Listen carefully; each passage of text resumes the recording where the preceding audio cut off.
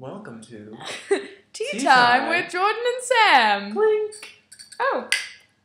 Happy tea time to you, I suppose. It's too hot to drink. We can't drink it. No, we want to, though. Samantha, topics on the grapevine. Do you have any secrets you'd like to share with us at tea time today? I don't think there's any secrets I'd like to share with anyone. That's why they're secrets. Our video. Here's a big secret that people don't know about. Oh, we're on secret stuff. Okay. I've been hacked. She's been hacked. I've been hacked, and nobody knows that I've been hacked. Except for I just posted a status update saying that I've been hacked. But so if you're not on our Facebook, it's still a secret. It's really concerning that people think that I haven't been hacked. Very concerning.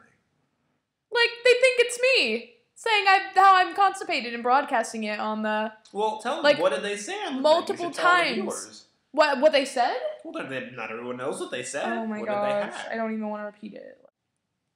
I just can't do it.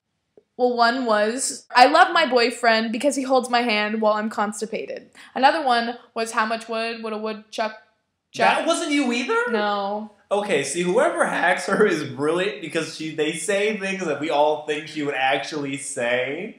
And I answered nearly all the posts thinking it was her, so I said, okay, question audience, how much wood could a woodchuck chuck if a woodchuck... How much wood could a woodchuck chuck if a woodchuck... Oh my... If a woodchuck could chuck wood! How much? Like, literally how? I spent nights thinking about this question, and I have an answer. My answer to you was, basically, ever how much wood would need to be chucked to either get the predator to go away or beat its rival mate. That's how much wood you would need to chuck. But someone said a very funny answer, which I can't say because it's a rhyme, but it was like... A woodchuck would chuck as much wood... As a woodchuck could. Yeah! Yeah! It was really clever. I was like, oh, that's really good. I think maybe I should tell less poop jokes. I've never even heard one of your poop jokes.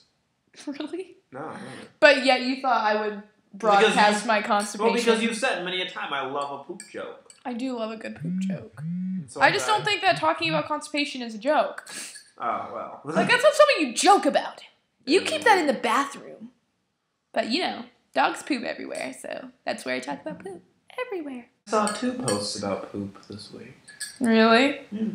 Another person had said that their dog pooped and that they saw some person kick the poop into the street on the grass. I was like, why would you do that? Why would you poop? See how hard I laughed? So basically, you tell them all the things they'd rather not know. Well, I think they'd rather not know. Like, you guys... Warning, you will not enjoy the rest of this video. It will make you very uncomfortable.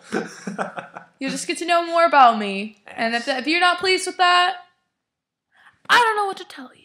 Jordan will probably be saying things that he thinks people would probably like him to keep secret.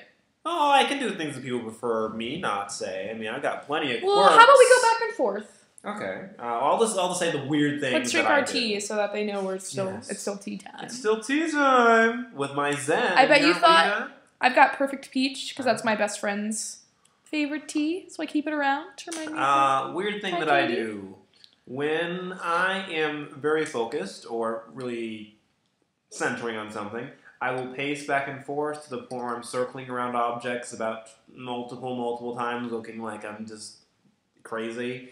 I'll just go around in circles and circles and circles and circles until someone tells me, Jordan, you're going in circles, or I solve my problem. And that's one of my quirks.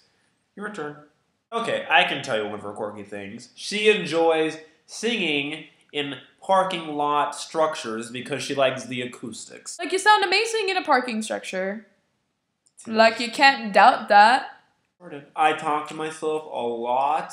Like, if you see me at school and I'm walking and there's no one around, because I have deep conversations with myself. Mostly because I spend most of my days alone. Which is extremely depressing to say, but true facts. And you know what? Sometimes I surprise myself with discussions I can have. Yes, I actually believe there are 3 people in my head. We've got 2... Oh no, US of Jordan. I have basically 2 guys that basically look the same, but I haven't quite decided what their difference is. And there's another guy who's always, usually he's in like some kind of confinement, and they always have some kind of interplay with each other. And they're basically like my id, my ego, and my superego. Kind of how, because they only came up when I learned about those three things. And like kind of like, then I got the brain still. So it's basically four me's. Because I've got the id, the ego, and the superego, and then I just got my brain, which rules everything and tries to make everybody happy. It's a quiet and interesting thing. See, I'm getting weird already. I love it. I have a thing for older men. Like, really old. Like Sam Elliott and Rhett Butler from Gone with the Wind. And a newly discovered thing for Dumbledore. I don't like older people. I like people within my age group. Weirdo. Okay, you guys, listen. I'm not going to do a whole video on secrets for this reason. I don't want this video to be a giant regret.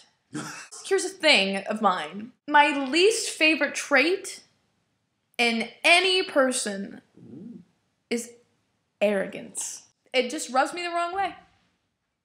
Equality, man. Here's a thing that a lot of people don't know yet. I'm in the Ravenclaw house, and Jordan is in the Hufflepuff house in Pottermore. We just joined, and it was really exciting. I was a hat stall. I could have been a Slytherin, but I decided, no, I'm going to be a humble, trustworthy Hufflepuff. But that does say, don't cross me because I got some Slytherin in me. So we all know that Jordan is actually Slytherin. I'm not a Slytherin. Slitherhead. I just got Slytherous tendencies. You are like a Slytherin. You are a Slytherin right now. I'm seeing your Slytherin self right now. I see you. I'm Ravenclaw. I know everything. I use spell to see your true self. It's Slytherin. Okay? Yeah, that's right. You have to succumb to me because I am... No? I think it's kind of hilarious that everyone gave Hufflepuffs a lot more respect ever since the Honey Badger video came out. I was like... I don't respect you. You're Slytherin. I'm a Honey Badger. Have you seen the Honey Badger? He don't give a flip. And that's just what I'm doing. I'm not giving a flip. Because I'm a Honey Badger. Okay. You're Slytherin. I'm a badger. I'm a badger. I'm a badger. I'm a honey badger. So hot. Oh my goodness. You guys, I'm really sorry I haven't made vlogs in a vlog in a really long time. Sorry. I'm gonna try to be better. Like, Jordan, did you enjoy being in the vlog? I did. You. And you have watched Tea Time with Jordan and Sam. Thanks for watching.